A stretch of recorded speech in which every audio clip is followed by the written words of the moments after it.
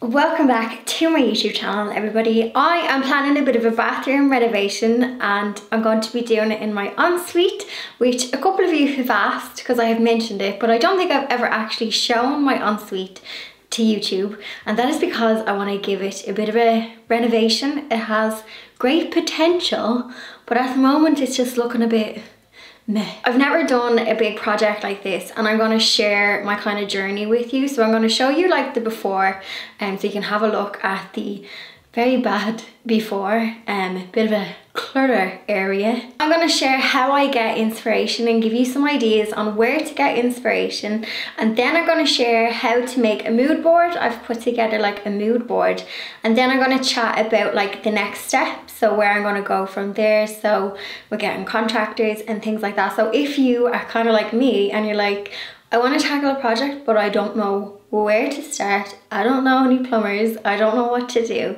then I hope you can get some inspiration from this video and then follow along with the progress. So let's get into the before. Don't judge, but here's what it's looking like before. I'm also going to put timestamps if you want to skip ahead.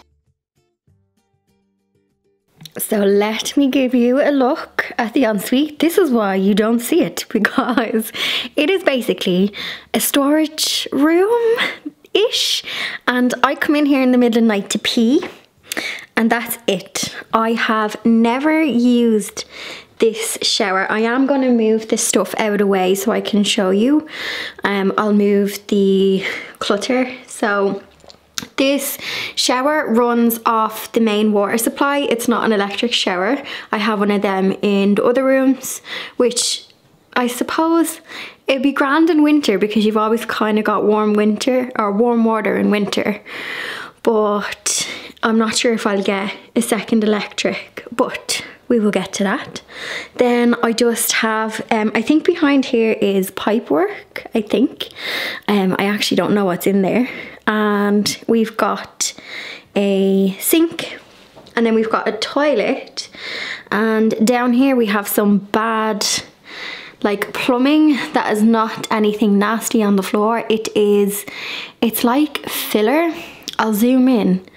It's like, yeah, filler that needs to be like sanded off the tile, but hopefully we may have some new tiles in here. And then what else have I got?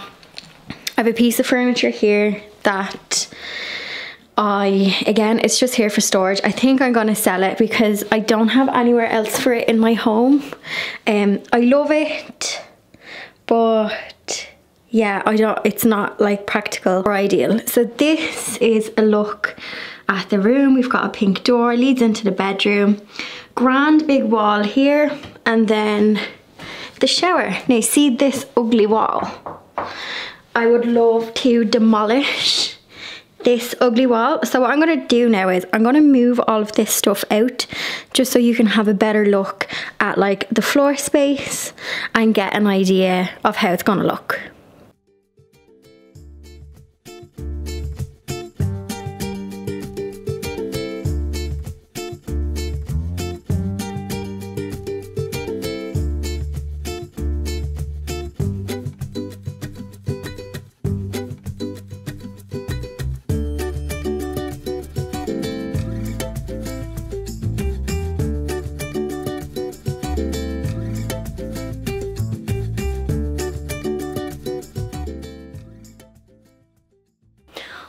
Oh, we got some crazy hair and hair on the lens. Blondie must be at the camera again. What I would love to do in this house, and maybe it was like more economical to build a wall for the shower, I would love to demolish this. It's a, I don't want to knock on the wall in case my neighbours are like, yeah, right. It's just like a chibi body kind of wall, but inside is tiled. So you'd have to do a nice, there's something therapeutic about removing tiles. Chisel hammer, bang, bang, bang. I would love this to just be glass, and then a glass front or like a door or something, or some sort of like walk-in like shower, like a wet room. I'm not sure of the terms.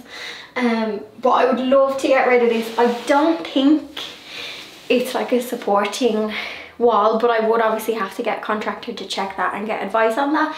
But I would love the shower to be nice and open, and like when you're sitting on the toilet, you're just staring at a white wall. Yeah, at least if I was staring at some tiles, it might be a bit better. So that would be my goal for the shower. Now, I do have lots of floor space. And as I've cleaned out the stuff, I'm like, actually, this room has a lot of potential. I have a nice Velux. The one thing this room is missing, and I don't know why, is a towel rail or a radiator. There's no heating in this room. Now, I suppose it doesn't bother me when I don't use it because it's right beside the bedroom that has 2 radiators, so the bedroom is warm. I do notice when it's really cold outside, it is cold in here, but during the day it's fine because you're getting the sunlight through the window. I'm going to show you how I get inspiration, make a mood board. I do want to spend a bit on this because like bathrooms are expensive. Now that I'm looking at the floor, I'm like, do you know what, the floor isn't that bad.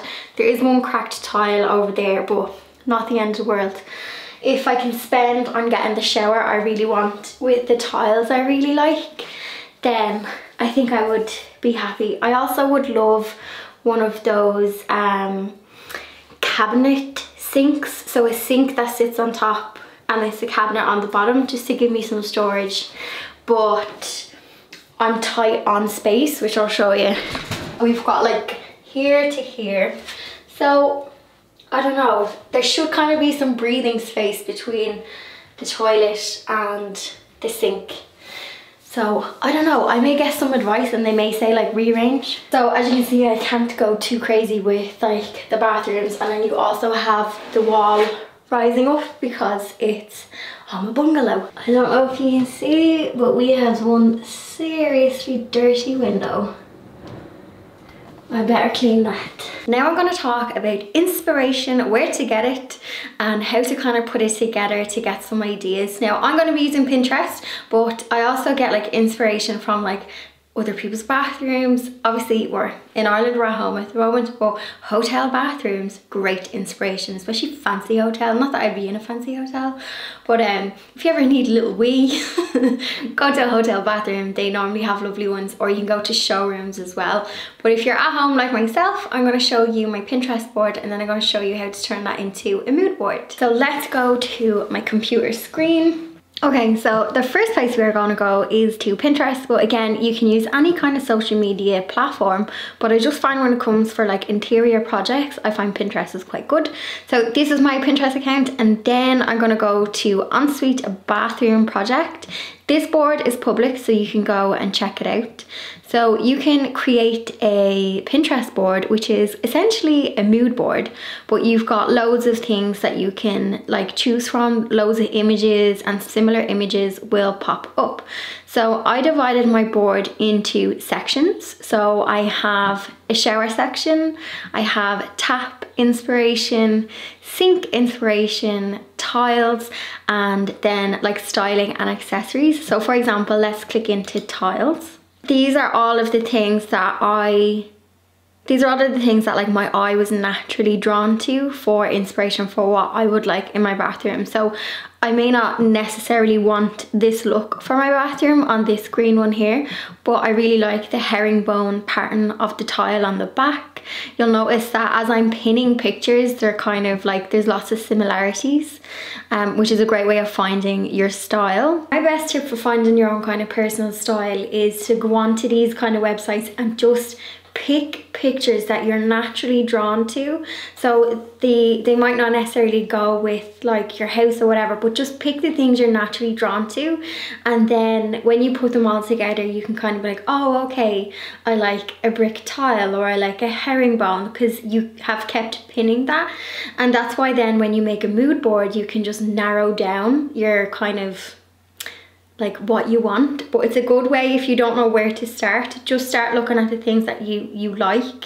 Don't worry about like thinking ahead and being like, oh my god, how can I have that? And just pick the things you like, put them in a place, and then you can look over them and be like, yeah, okay, it's the color I'm drawn to, it's the texture, it's the shape of the tile, and that's where you will start to kind of begin with finding out what you like, basically. But that is the Pinterest board. I'm going to leave a link if you want to go and check it out, but that is kind of like my best tip. And another thing as well, so for example, if I click like this image here, also all of the links to the original content creators for these images will be on Pinterest. So if you click this, it will bring you to like the website.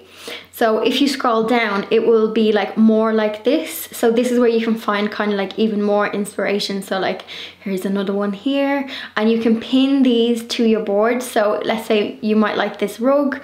I can go Ensuite bathroom project and I can pop it into the styling and accessories section, and then you can just keep building up your board. I will say try and organize them into like taps, sinks, things like that. It just makes it easier, but try not to pin too much because you don't want to get overwhelmed. But that is generally what I do when I'm looking for inspiration. Also upload your own pictures as well. So I actually had one picture and it was like a bathroom when I was in Amsterdam. Now it was quite an industrial bathroom, but one of the things I liked was it was in this like beams old building, and they had this like white tile, but they kept the likes of the texture of the beams and the wood, so you can kind of incorporate like different styles. You'll notice from my mood board that I am still kind of drawn to like neutral, and I'll talk a bit about that at the end as to kind of like my why for that as well. So now we're going to make a mood board. So to make a mood board, I am going to be using Canva. You can use Photoshop or any other kind of like photo editing software. I just like Canva because they have lots of like templates. So you can type on top mood board and like lots of templates will pop up. Now I'm going to click into the one I have made, but if you type mood board, you'll get lots of templates that you can just use. So I'm going to scroll down, and here is my mood board. So this mood board will be on my website, so if you want to see this in more detail, I am going to put this up on my blog, so don't worry, you can kind of like have a look, and hey, you can maybe copy it if you like it. So I've got 6 pages for this, and this is just handy, you know, if I'm going to like visit bath showrooms. It just keeps me on track. So here's my inspiration. I have a page for the before, so I've just popped in some before images. So again, if I'm going to kind of like a showroom, maybe I like, you know, this effect or this effect, but I don't have the space to have like cabinetry. So I just popped in some before pictures, and I also need to pop in a box with the measurements as well. That might be handy to have. So I have then put together like a board for tile inspiration. So after looking at all of the pins, I'm definitely in love with the herringbone shaped tile. I'm also drawn to a colour, so you'll notice that there is a coloured tile, but there's like neutral cabinets and like white as well. So I could do it the opposite way and go for like a white herringbone and then have this colour as like wall paint. So that's also like an option. So this is what I am in love with. I'm in love with the kind of brick herringbone tile. Created a board for my shower. So as you'll see in the before picture, that my shower has the wall, and I would love to have like something like this where it could just be glass and I walk into it. So something like this here. I'm not sure the logistics of how I can achieve that, but I'm hoping that by talking to people and contractors, I will be able to kind of achieve this. So in this picture as well, it's like a nice open glass feel to the shower. So I have some sink inspiration here. I would like to have a cabinet sink because it would give me some storage. There's actually no storage in the bathroom at the moment unless I was to add like a piece of furniture, but there's no kind of like built-in or anything like that. So this is what I love for the sinks. I love the like wood cabinetry on this, and I think would add a bit of warmth to the room. I also love this, even though I can't have that in my space. Having that on my mood board, if I was to find something that was even like half the size of that in width, I may still be able to achieve this look, but just on a different piece. So another option I loved was this gold. Let me see if I can zoom in. Another thing I love was this gold exposed pipe. So another option is if I can't have the kind of cabinet to make the room look a bit bigger, I could do like exposed piping. And one of the things that I have pinned a lot as well is like gold taps and gold pipework. So I think that would be one of the key points I'll be doing in the room. So then last up, I just have like styling and accessories, and one of the things I want is on the wall nearest the door, I would like to have a long full length mirror, because it means I could get rid of the full length mirror that's in my bedroom and give me more space. I will zoom in on this as well. So I love the idea of the gold or bronze mirror and accessories. I love the wicker basket. So I don't necessarily like this exact basket. I don't like the stamping on it, but I love the actual shape of the basket and I love the colour. So in terms of accessories, these are kind of the colours that I want and that I can use to warm up this space. So this one here, I absolutely love like the pink flowers. I love how there is open glasses. I don't necessarily love that it's a silver stand, but I love all of the little trinkets and styling on it. So that's what's given me the inspiration. So I've got 6 pages for mine, but you can add more. You could do one for taps. I just didn't want mine to be too kind of overwhelming, but by looking at this mood board, I have like a clear idea of what I kind of want. Another way you can make a mood board is good old fashioned magazines, cutting them up, get a Pritt stick out, glue it all together, make this actual physical board. You can totally do that. I've gone the digital route because if I do get to go into like a showroom or go somewhere, like if I'm just going to like B&Q or something, it's nice to have that like on your phone. But if you have like an iPad or something, you can also share that mood board if you're going to be working with like a designer. So if you get to the stage where you've sought inspiration, you've made a mood board, but you would want to get professional like help, if you're doing a consultation with an interior designer, I think it's really good to have a mood board, so then they're not mind reading. So you can be like, this is what I like, this is my space, now help me. So I think even if you are going to be working with an interior designer, do make a mood board, because that way I think you're going to get more value for your money. So you've made your mood board, you've gotten your inspiration, and you want to go ahead with the project.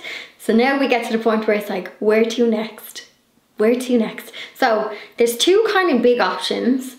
One option is going to a bathroom showroom, and it's probably going to be more expensive but less hassle. So basically you go in, and I'm speaking for Ireland because I don't know if this is the same elsewhere, but you basically go into these kind of showrooms, you pick out the things you want, they have a look at your space, they arrange the contractors for you, and they have, when I was doing some research online, they essentially, oh hang on, my screen is still recording. Hang on one sec. My screen was still recording as I was waffling. A lot of these were like advertising like the 5-day bathroom. So obviously you plan and you prep, and then they say that it'll take them 5 days to do your bathroom. And I was like, wow, because if I was to try and even tile my bathroom, it would take me like 5 weeks.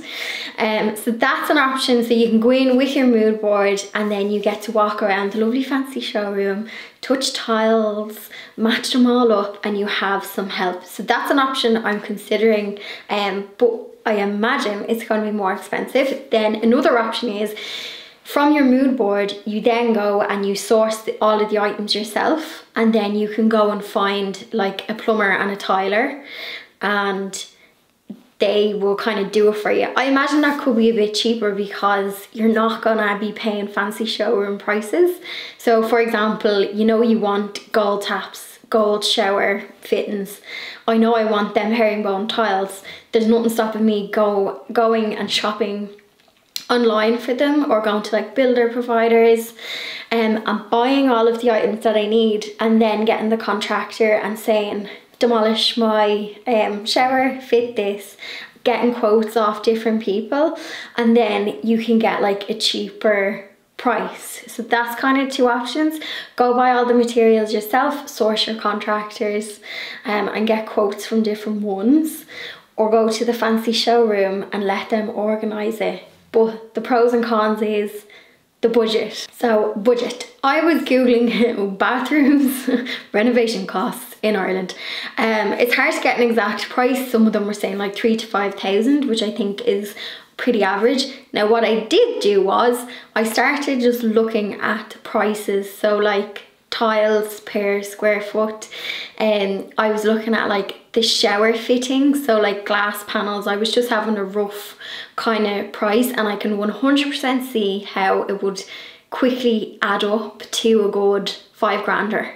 Like, you can obviously look for secondhand items as well. Another thing to factor in is if you are shopping and you're like, okay, all of my materials is only like 2 grand, you're obviously gonna have to factor in the cost of labor, and that can be a significant, because I mean, it's like anything to do with kitchens and bathrooms and plumbing and tiling and floors, and just, you're looking at money, baby. But rightly so, because it's a trade. Like, it's, I mean, can you go and demolish your bathroom?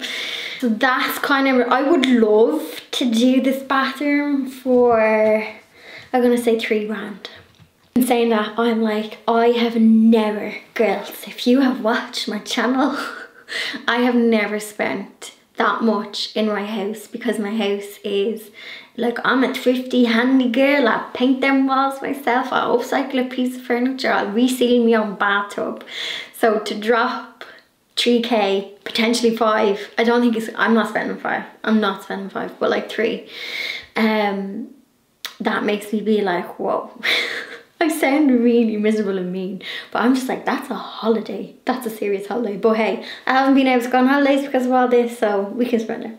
Now my last little tip is, so I am going to be playing it relatively safe with my bathroom makeover, in the terms of I'm not going to be doing crazy tiling and mad colours, because if I'm spending that amount of money on my home, it's going to add value to my home if it's done in a slightly neutral, tasteful way. I can add my own stamp with accessories and like maybe a coloured cabinet or something. But when it comes to this expensive stuff like tiling, shower, and things like that, I'm going to play it a little bit safe, because I don't know, probably not, this house is not my forever home, but it will be my like long-term home. But there will come a time where I will sell this on, and I want to add value to it. And sometimes when you have like hot pink crazy tiles, although they're really nice, keep them for your forever home. And do just have that kind of in the back of your mind. I mean, I know I have a pink kitchen, but I can quickly paint that to be neutral again if I needed to sell the house. But I can't quickly flip the tiles to be neutral if I need to change them. So just a little tip if it is kind of your first home and you are planning to, you know, move and sell on. So just think about adding value to the house, and then you can add your own personal stamp kind of in other ways. Now my last kind of talking point, and this is my last one, is how am I going to do this in a pandemic and what is my time frame? So I am being realistic. Ireland is still in level 5, and as of today, February 22nd, it's looking like it's going to be likely to be extended. There is no non-essential work to be done on your house, so you can't, unless it's an emergency, you can't get contractors into your house. However, I am going to see how I can get some help with this project, and I might even reach out to see what exactly are the likes of the showrooms doing. So are they doing free quotes?